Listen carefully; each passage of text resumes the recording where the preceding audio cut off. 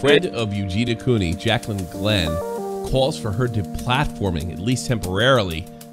Is it a slippery slope or just the right thing to do?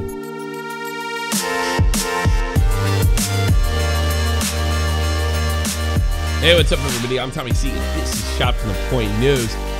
Listen, we have a really different situation. We know the situation for Eugenia Cooney. We know she's seeked treatment in the past, and nothing seems to work. She is terrifyingly skinny.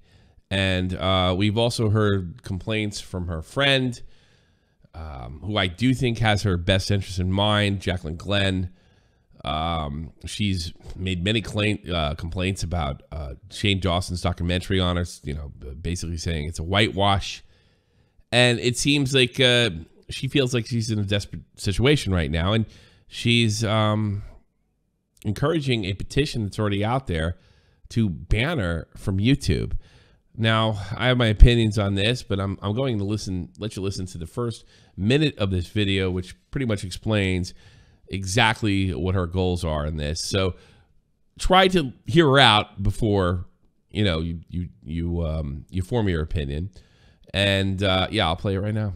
Right now there is a petition to have Eugenia removed from her social platforms, at least temporarily. I want to go through and give my thoughts and opinions on the entire situation, but I do want to start off being completely transparent with everybody.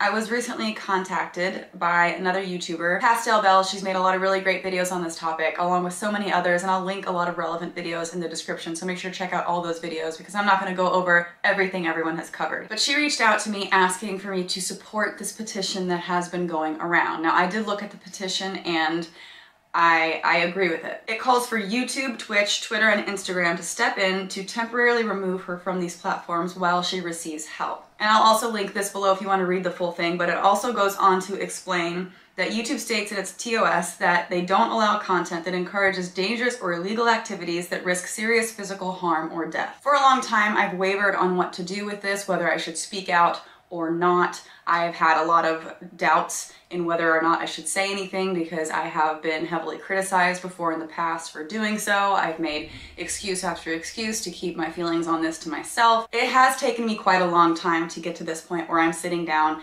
and choosing to speak out about it, because throughout the whole thing I have had this voice in my head that says, what if?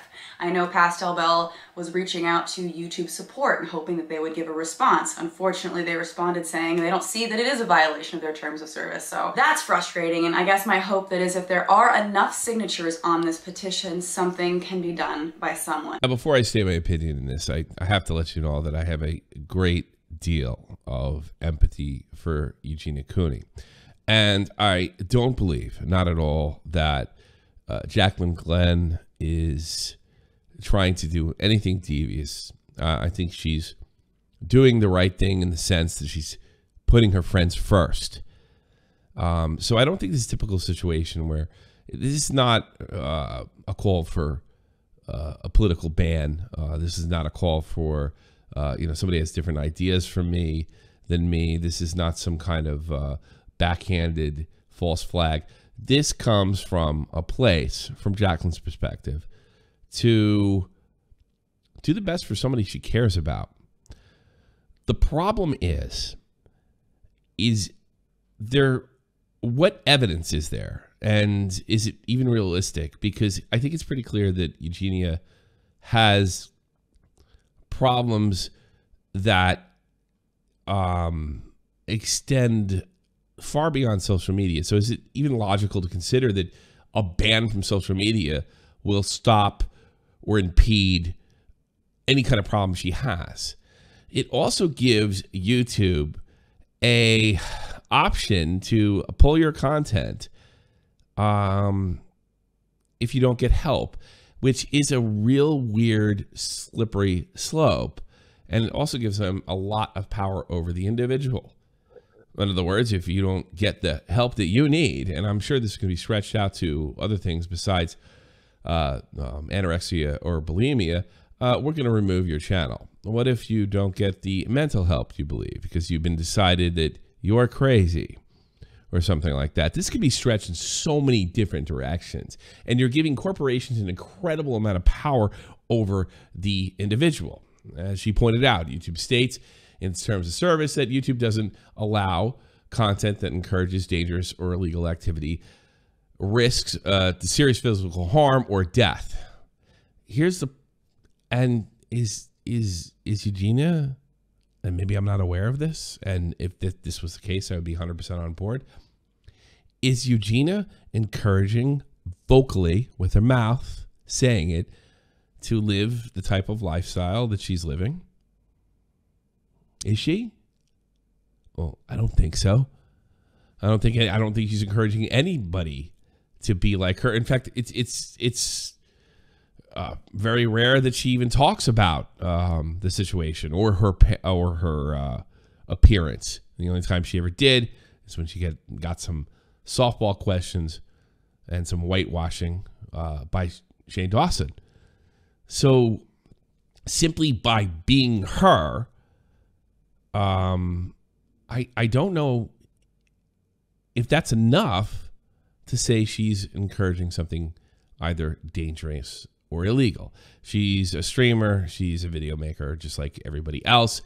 And I really don't think, unless she's actually expressing or encouraging people to eat like her or not eat like her, which she clearly isn't, because she repeatedly claims that she doesn't have a problem. She's not encouraging any kind of dangerous or illegal activity whatsoever. And, you know, the frightening thing is if this becomes a thing and too many people sign this and YouTube takes notice, they can get involved in your medical issues. And I'm sorry, I don't want to. Corporations, especially in the last 5 days, have way too much power. Not just in the United States, but the entire Western world. I'm sorry if they think I'm ill in any manner, which can be stretched, like I said, in a 1,000 different ways. I don't think they should have that type of power. And unfortunately, Eugenia apparently has a lot of people around her that don't take whatever illness she has very seriously. It must be terribly frustrating, if not infuriating, for Jaclyn Glenn. So, and that stretch, like I don't think she should be treated like a mundane mat. I don't think she should be treated like a deplatformer. And of course, I imagine her argument would be, you know, what if she dies?